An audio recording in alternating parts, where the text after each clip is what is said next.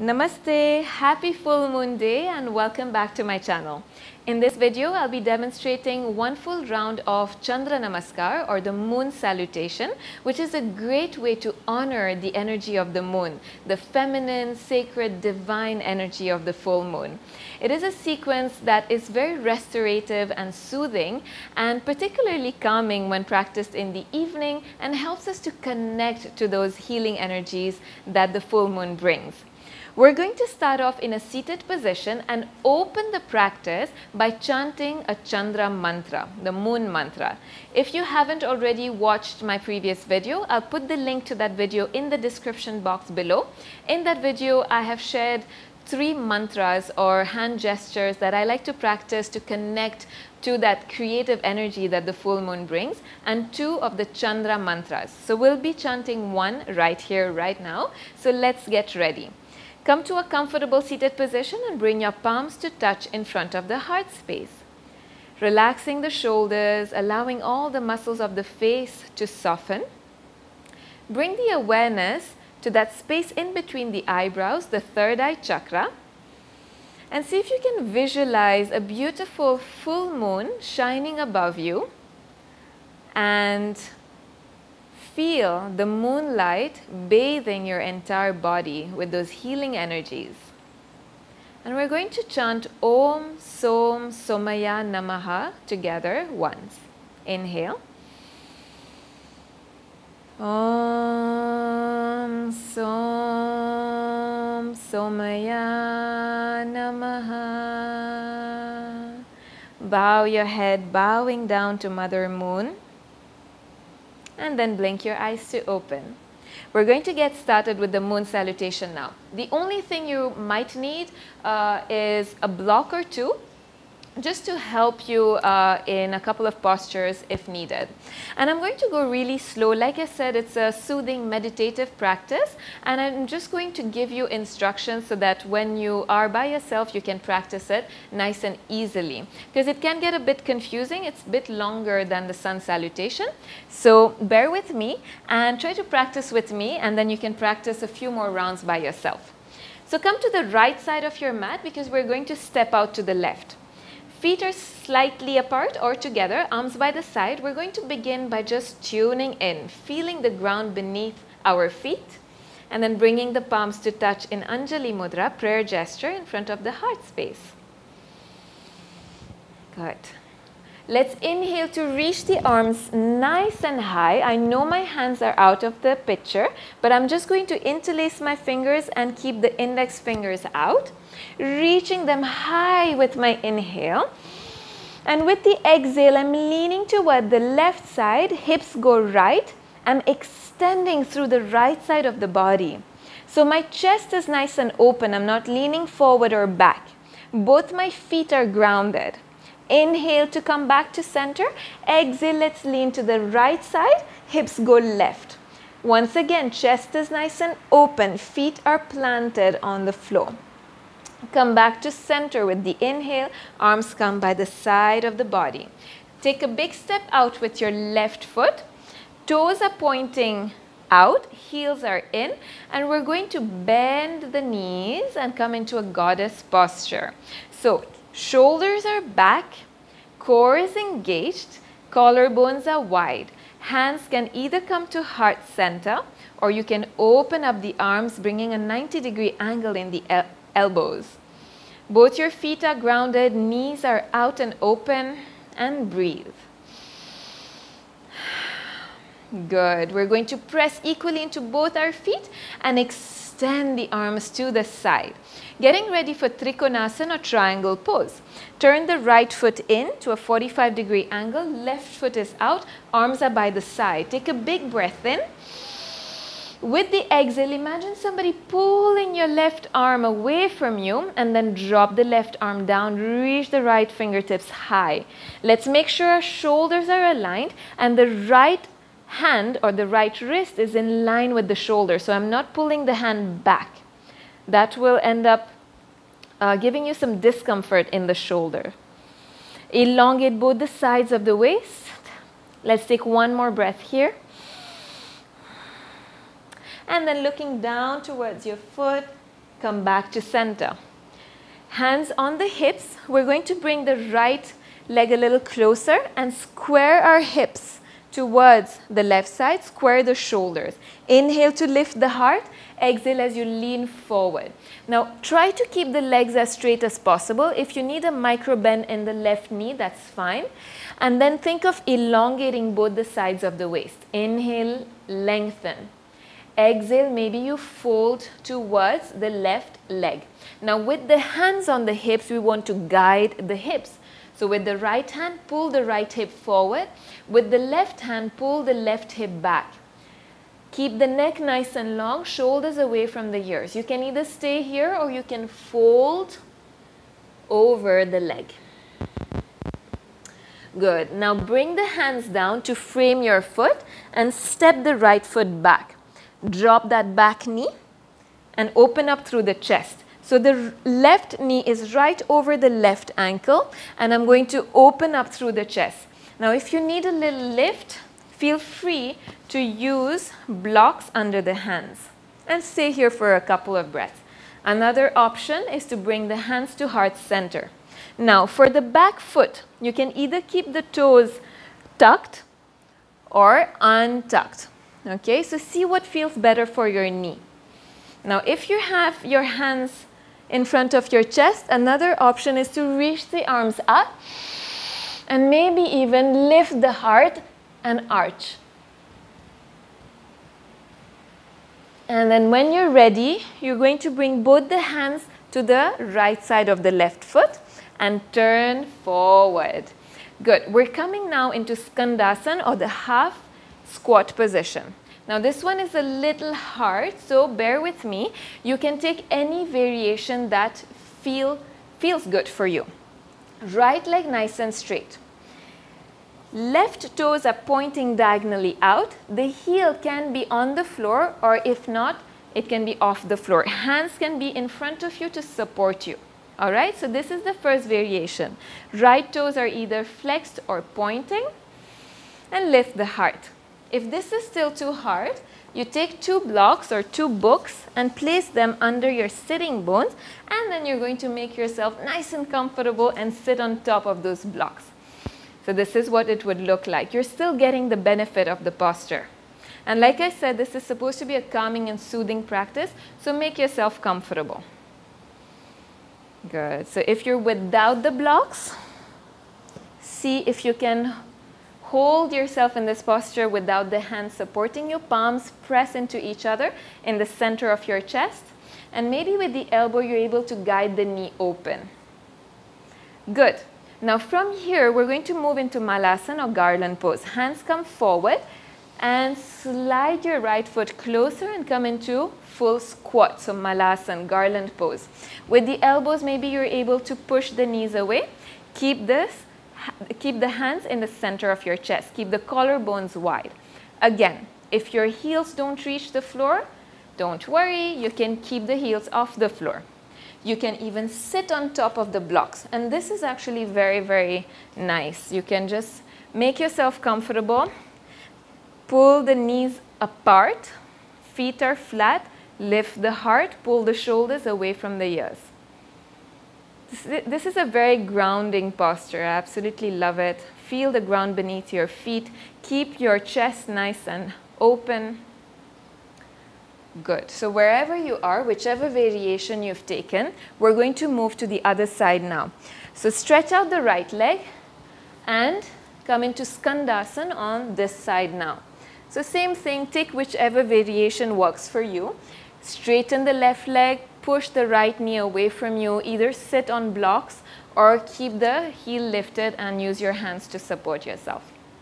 Good. From here, frame the right foot with both the hands and come into that lunge position. Keep the toes tucked or untucked.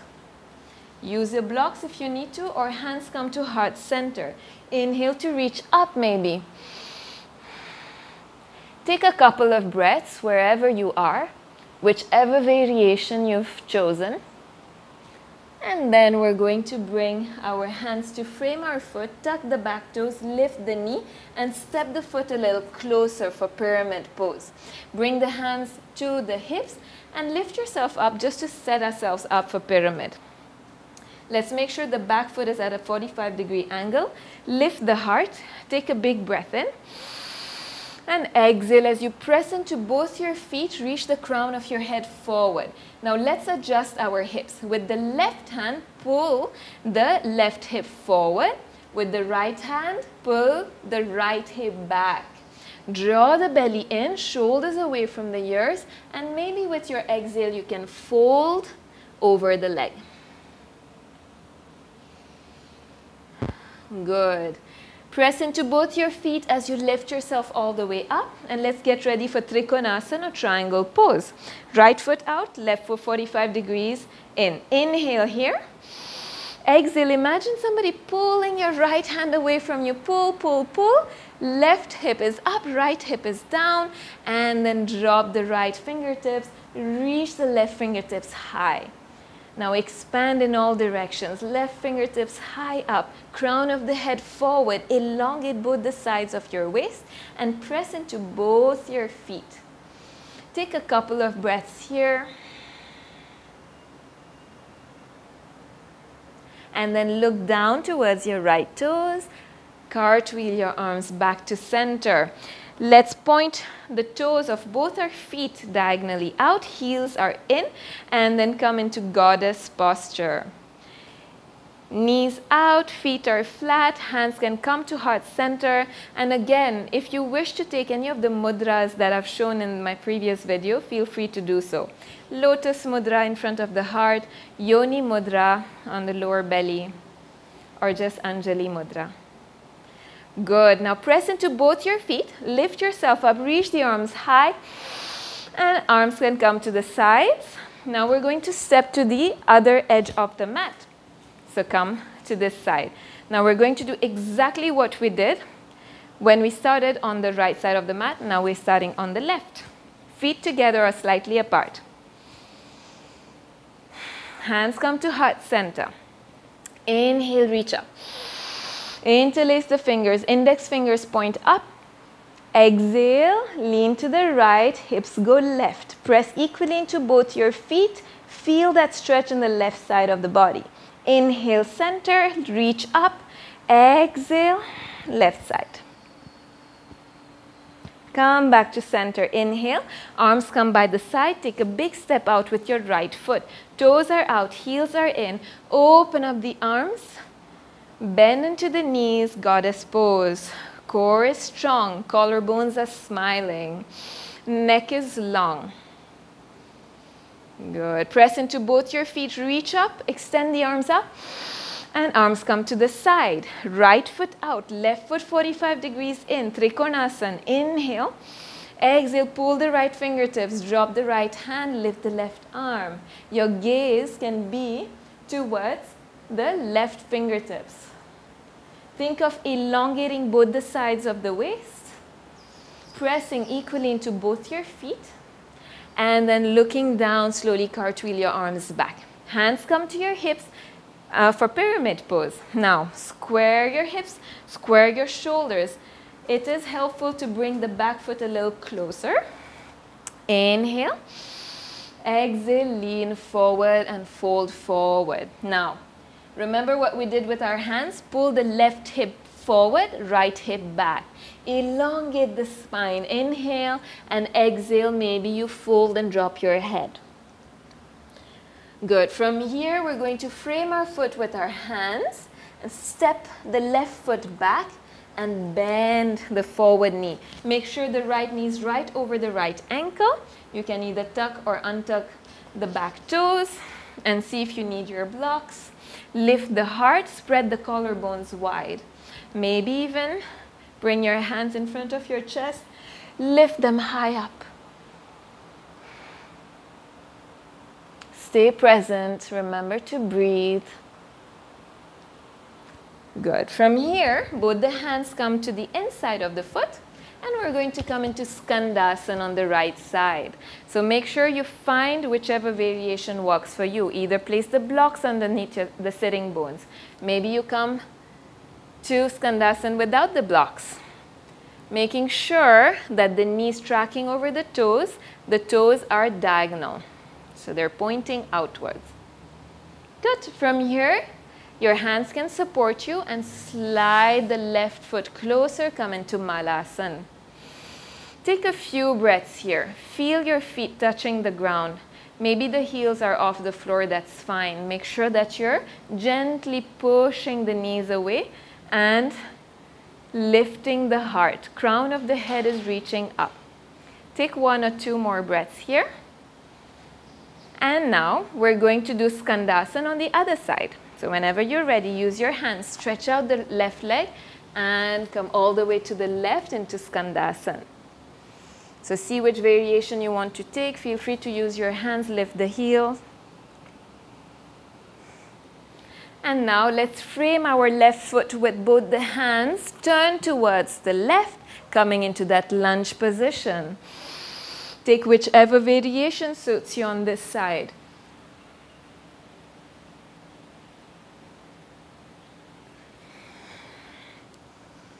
Good. When you're ready, frame your foot with your hands, tuck the back toes under, lift that knee and step the foot closer. We're going to get ready for pyramid pose. Hands on the hips.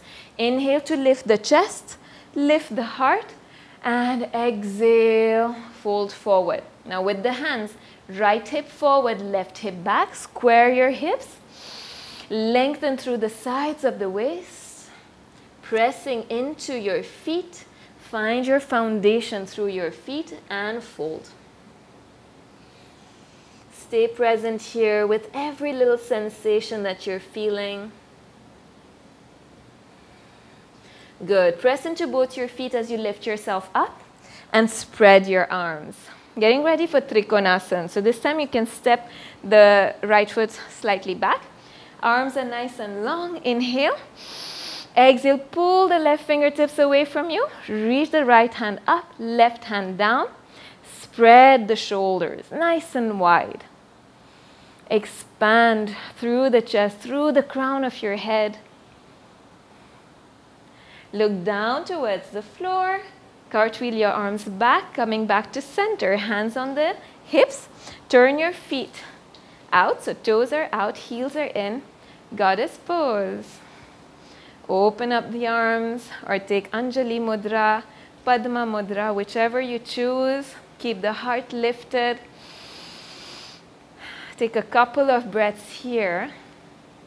And then when you're ready, we're going to lift ourselves up. Spread the collarbones as you reach the arms up. Arms come by the side and we're going to step to where we started. There we go. Hands come to heart center. Take a moment here. Feel all the energy circulating through the body, through the mind. And whenever you're ready, take your time to blink your eyes to open and come to a seat. So this was one full round of the Chandra Namaskar. I know it can be a bit confusing, which way do I go? It took me some time to get used to it, but I hope that you enjoyed it.